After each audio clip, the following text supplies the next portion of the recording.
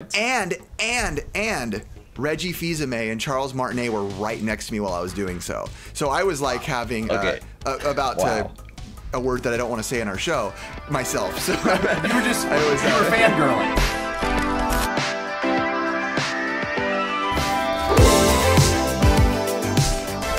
Everybody, welcome back to the Squadcast. Today I have some of my favorite people on the internet on our show, a channel called Gaming Off the Grid. Say hello, guys. Hey, how's it going, everybody? Hey guys, so I wanted Gaming Off the Grid here, but I'm a little scared because they're just as loud and fast talking as I am, which can be a terrible combination when trying to film a thing and record different audio, especially when we can't see each other. I don't even know what you guys are wearing. Are you guys like with shirts on and stuff? You're proper? I'm completely naked. Okay, that's the getup. But you can see a shirt on me, but below I got nothing on, so that's okay. Good. That's good to know for my brain. All right, boys, today we are talking about the Wii U, and before we dive in, I kind of wanted to like read a little quick tidbit that Nintendo put out when they first put out the Wii U to kind of get our juices flowing for the Wii U. Okay? Yep, good old Nintendo. Okay. Let's do it. Here's what Nintendo had to say when the Wii U came out. It's an entirely new system that will change the way you experience entertainment. For the first time, experience your favorite Nintendo worlds in crystal clear high definition. The new Wii U gamepad controller removes the traditional barriers between you, your games, and your TV by creating a second window into the video game world. Which I guess let's go Wes first. For the first thing I kind of wanted to mention, Wii to Wii U. Was that like a weird thing for you when you first heard it, or were you one of those people like me? I admit, a lot of the world freaked out. I was like, oh, that's a cool name, I guess. But what about you? I was initially I didn't like or dislike the name of it.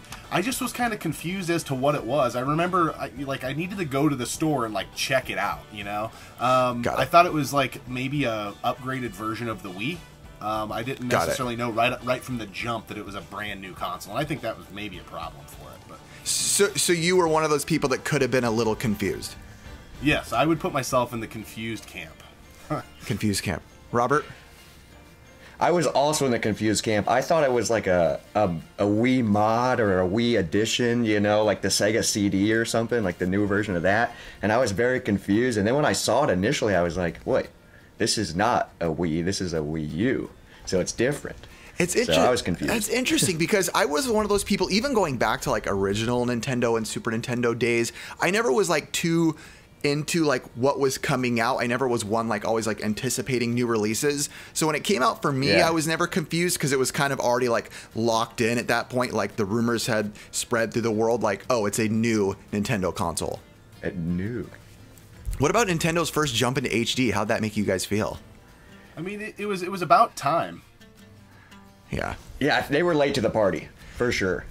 It's funny because I guess when the Wii came out, I'm always like I guess I'm an easy person to please. I never was like, I guess, waiting for Nintendo to go full HD. I was never like, I guess, necessarily complaining about it like when the Wii was out. Yeah, we downscale everything in our game room to CRT TVs, so really, it wasn't a huge thing. It doesn't matter. But I do remember, you know, at the time that came out, I think I was still maybe finishing college up, and it was kind of nice to, you know, have the ease of use, I guess. But, you know, graphics have never really bothered me a whole lot. I'm not way into having the you know, 4K or whatever, 1080p. But it was cool. Okay, good. Yeah, I was never that way either, too, until I met Gabbo, and stupid Gabbo's like, oh, is that 4K Ultra HDR? And I'm like, oh, I guess I need it now that you're mocking me. Yeah, now that you're making fun of me. All right, the big question, let's start with Robert. The main topic we wanted to talk about, we kind of wanted to dive into a few different things about the Wii U, but Robert, what is your thoughts on collecting for the Wii U? Is now the time? And before I have you answer, I have to give you a little tidbit. I've talked to a couple like sellers of stores recently, and a lot of them are saying that they feel like it is the time to collect for the Wii U, but they also say right now in this moment they have a very hard time selling Wii U stuff. But that's just a little thing I wanted to plant before I let you freely dive into your wondrous world of thoughts of collecting for the Wii U. I do think now is the perfect time to collect for it. First off, the library of games is pretty small compared to other Nintendo consoles, so like to get a full collection is super easy, and there's a bunch of sealed games still out. Like, we're at Portland Retro Gaming Expo, and we got a sealed copy of Wonderful 101 for $20, sealed. So, like, I feel like the prices are low, they're out there, and if stores have them, you might as well pick them up, because in a couple of years, I feel like it's going to be gone. It's going to be hard to find. Yeah, I think now is for sure the time. I think that people are having a hard time selling it right now because it's been ported to the Switch like crazy. And I don't think that collector's bug or nostalgia bug has bit, people yet. But I do think that once people start scouring and collecting for this, I mean, it's got a really low install base. I think it's the lowest selling Nintendo home console, so it's like 13 million units, which is by far still a ton. But I just think, somewhere down the line, it's going to be, how Nintendo collectors are. Nintendo collectors are the craziest ones, and I think it's going to be, a big deal at some point. I hear the buzz all the time of the next Dreamcast. Do you think that's a true thing? Where we're going to look back, because the Dreamcast, yes, is one of those things where, like we all know, people didn't really go into it as hard when it first came out, and now everybody's collecting it. Everybody wants it. It's cool to collect for, but at the same time, the games are also fantastic, and I would say the Dreamcast was underrated. Do you feel like, besides the collecting aspect, do you feel like the Sega Dreamcast was, the Wii U is something that also accompanies really good underrated video games? For sure. I've actually said a few times, I think those two consoles really are very eerily similar, and they kind of run down parallel tracks for me, because they've both been ported to death almost. There's not many exclusive games on the Dreamcast that haven't been, ported over to PS2, GameCube, so on and so forth. And the Wii U is now suffering the same fate, but they both used the second screen. They were both that tweener generation, like it was in between one generation and the next. It kind of, which gen does it belong in, and maybe too early to the party. They're kind of confusing consoles. So I love that comparison there. Okay, I like that. Another point that I wanted to kind of talk about a little is, and this might be just a personal thing, but the Wii U gamepad. Do you like it, or do you hate it? Do you love it? Let's go, Robert. I love the gamepad. I love having the second screen, and like when we're playing, co-op on the Wii U, I always want the gamepad. I know some people fight over it, but I'm like, no, give it to me so I can focus, I can look down. Like if we're playing Mario Kart, for example, I like looking up to see everyone, but then looking back down at the gamepad. And I just think the gamepad is awesome. And like for certain games, you need the gamepad because it's like a second screen, and you can access like your toolbar, and it makes the games easier and funner to play. Funner's not a word, but it is now. It is now. I think if it's used right, like there's a few games that I think the best version of the game is on the Wii U. Like Axiom Verge is really fun to play on the Wii U because your map is right down on the tablet. You don't have to pause it to go look at your map. I'm probably going to say Deus Ex, the Batman Arkham games, all those use the game in a very intuitive way. But there are some games that kind of poop the bed with it too, and the developers didn't put a lot of time into it. So it's kind of a 50-50 deal.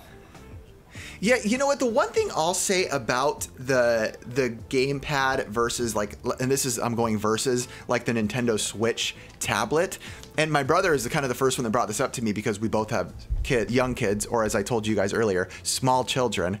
I feel it. I don't know if it's just because kids are rough or because kids toss things around.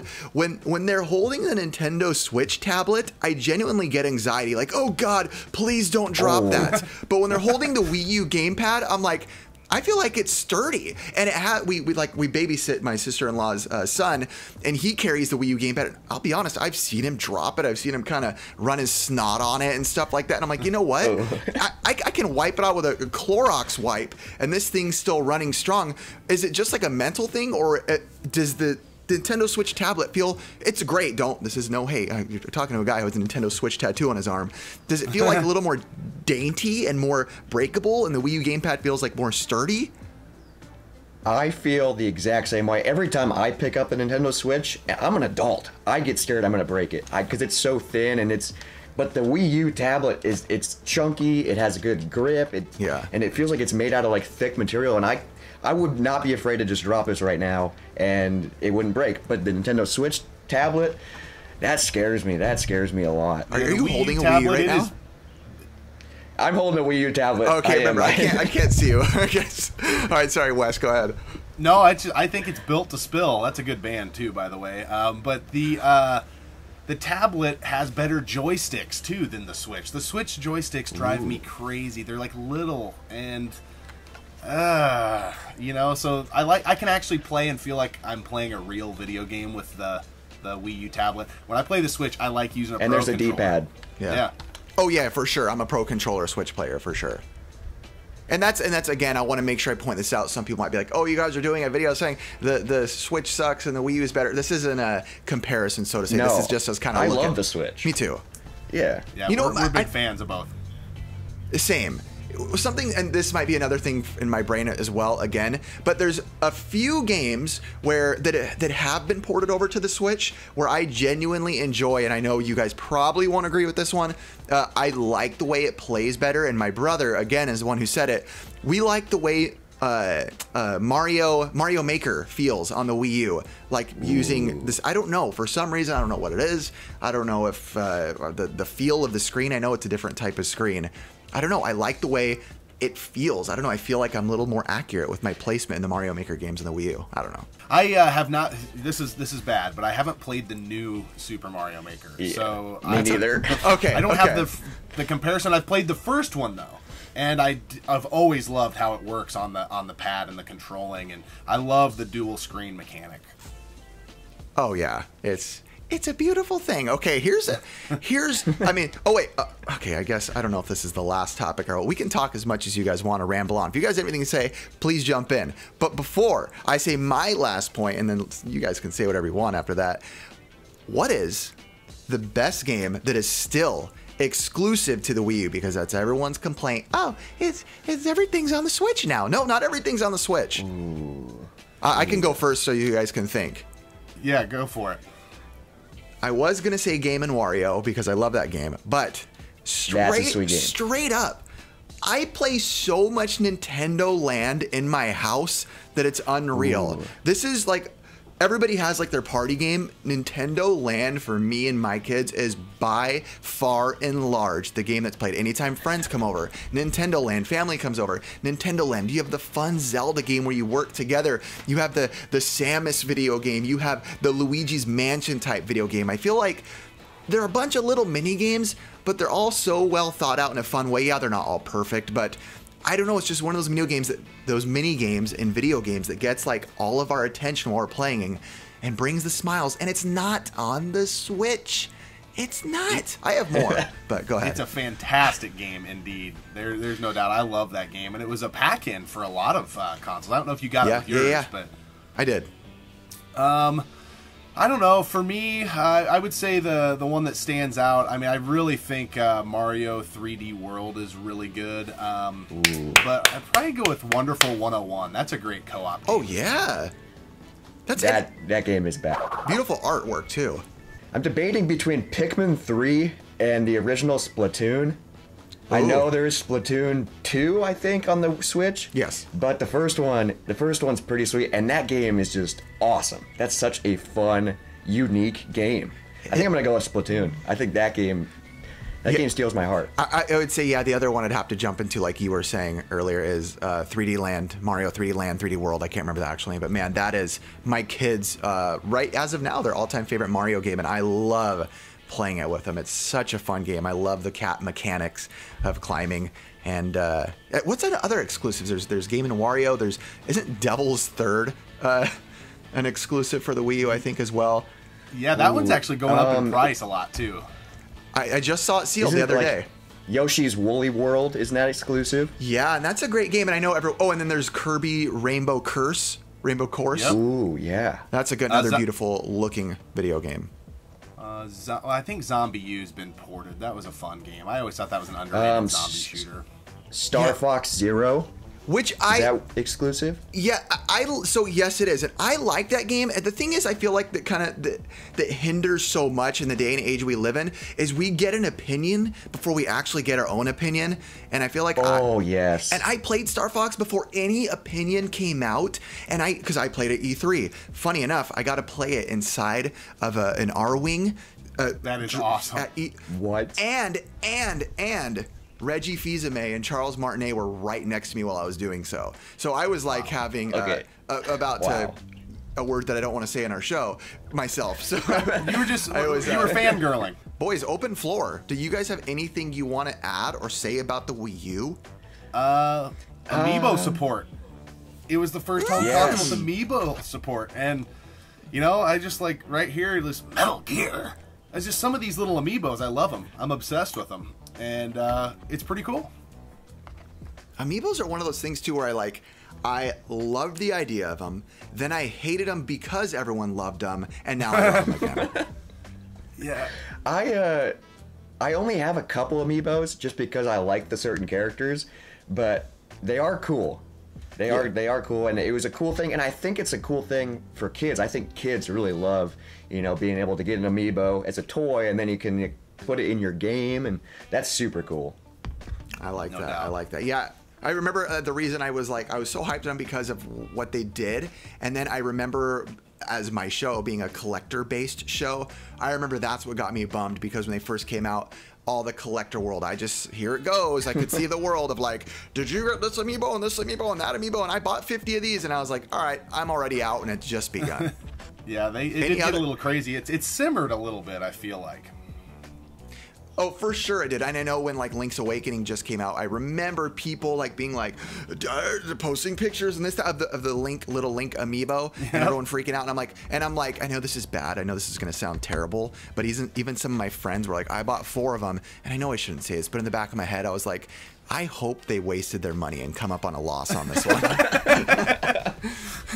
But funny enough, you can still find them everywhere. So that's really funny. And then from a collector standpoint, I love the big box pack-ins they did, with the Amiibos, with the games in them. They were so cool. I like those a lot. Oh yeah, Yoshi those big box Amiibo things are sweet. Yeah, I agree. Any other points, boys, about the Wii U? We just love it. I don't know what else to say. It's I think it's time. I think people need to get it. I guess it's it's like the Dreamcast. Like you said, it's just such a bummer when you can fast forward years ahead and go, man, that was definitely unappreciated. And so many people that have the Switch now are enjoying these deluxe versions of these games that, of Wii U games. And half the younger generation doesn't even realize these were amazing games on the Wii U. Oh, that's a little point I wanted to bring up. When you were talking about Mario Kart 8 earlier, there's something a little lost for me. It's like when we put in Mario Kart 8 Deluxe last night, we just bought a Switch version 2, and we haven't played in a while. And we put in Mario Kart 8 Deluxe, and I was so excited to play. And then my daughter was like, oh, here's all the tracks and all the characters. And I was like, we already have them all? I was like, that's cool, but at the same time, where's... you don't have to work for it. Where's the effort? Yeah. Well, this is a funny one. They called New Super Mario Brothers U. They left the U in there and put it on the Switch. Come on, man. That was actually fun. Don't deny my existence. It's like a bad ex-girlfriend. Don't deny I ever existed. Say I was the best you ever had. All right, guys, we're going straight up full scale right now. Wii U, Robert, 1 to 10 on the rating scale. Not in terms of a Nintendo console, just the Wii U overall, 1 to 10. Robert and then Wes. Not comparing it to anything? You're not comparing. You just discovered what this is and you played it. Just zoning in on the Wii U, I'd probably say I'm gonna give it an 8. Woohoo! Them high numbers, I like it. Is that a good score? That's a great score. I'm curious to hear what you guys are going to say. As much as I love it, I'm going to go with a high 6 because it didn't have great third-party support, and nowadays it's pretty important. But its own stuff is really good. But I love it. I love it, love it, love it. you're touching on a point that's, yeah, a whole other point. You're right. It doesn't have great third-party support, but you know, for guys like Nintendo people, you know, sometimes that's I guess, like, you know, again, my kids, that's all they care about is the Marios and the Yoshis and the Kirbys and all that. So I am gonna have to judge it right now, and I'll probably get hate for this. I'm going, like I said, based off simply the Wii U and what it's done in my household, in my life, the memories, the fun I had. I don't really base numbers off actual numbers. I base numbers off my level of smiles and enjoyment. I've gotten a 9 out of 10 out of the Wii U. Yes. I really have. I really have, awesome. though. I've gotten so much out of it. I've gotten some of my favorite memories as kids. I think it's kind of the first console that my kids were able to beat multiple amounts of games on. So for me to see that as a dad, looking down, man, I saw little Riff on the floor beating Bowser. I saw me and my brothers jumping jumping and screaming when we finally beat a level that we tried. And I'm like, oh man, that right there is that. I tell them after, you know, you guys remember this. Like, this is gonna be something you're gonna remember. And then I gave them a lecture on what nostalgia is. You're gonna have nostalgia someday. That is awesome. So it's been cool. And now my kid collects Wii U, which is like double cool things I like collecting in Nintendo. That is super cool. You guys, I wasn't even planning on doing this, but I'll try to think of a couple questions so we can get to know you better in like 1 minute.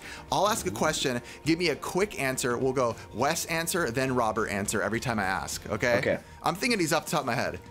Beatles or Rolling Stones? Beatles. Wes, okay, Robert. Beatles, hands down. You guys, that's the right answer, even though there is no right answer.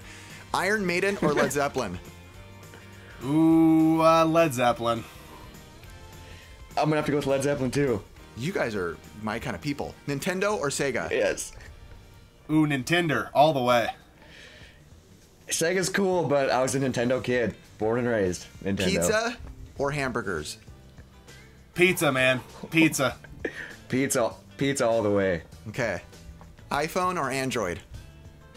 Ooh, I have one for work and one for personal use.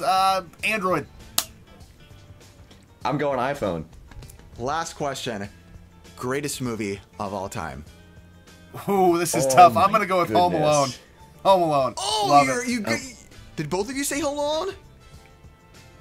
No, I'm gonna have to go with The Dark Knight. Okay, I like it. By the way, It's gonna Home get some Alone hate. is a It's gonna get great some hate. answer. And by the way, Alone The is a Dark great Knight's movie. not even the best Batman movie. Hashtag Michael Keaton's my Batman. Oh, I'm all about bat nips. All right. Boys, Gaming Off the Grid, one of my favorite channels on the internet. I found you guys a few, 6 months ago, 7 months ago. Was such a breath of fresh air to see you guys with your guys' canter on screen is very unrivaled. You guys do a great job. You guys, when you guys do your intros, you guys talk faster than I do without any hiccups. And I'm like, they are killing it. They're crushing it. They know what they love about video games. They don't have to try to fight to pretend to be some sort of gaming channel. You guys are Gaming Off the Grid. Riff, we appreciate Yes, it we very are. much. Thank you so much. Yes, thank you. Thank you. And it's a pleasure working with you. And thanks for all the support and influence, because you have a great channel over there. Oh, stop it. Go subscribe to these guys, I promise. Robert and Wes. Good guys, fun guys. Hey, listen, they talk about beer a lot too, and I don't even drink, so that just shows how much I like them. So, all right, you guys, thanks again. All right, thanks, Riff. We'll see you. I got you, Riff. I got you, Riff. I got you, Riff. Holy technology, Batman. Dude, this is really serious. This is Pixel Game Squad. Okay. Can't say bad. No cursing. That game is bad. No, God! No, God, please, no! Hello, darkness, my old I'm a human resource manager. But I could probably do it better. This is Robert. No! This is Patrick!